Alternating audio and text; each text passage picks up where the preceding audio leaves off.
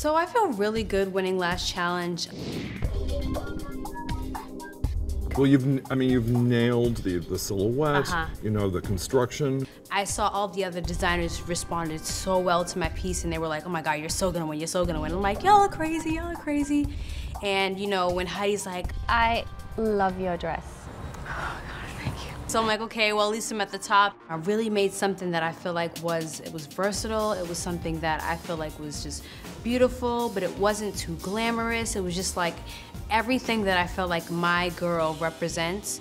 Sanji, congratulations. Really? You are the winner of this challenge. I'm so excited.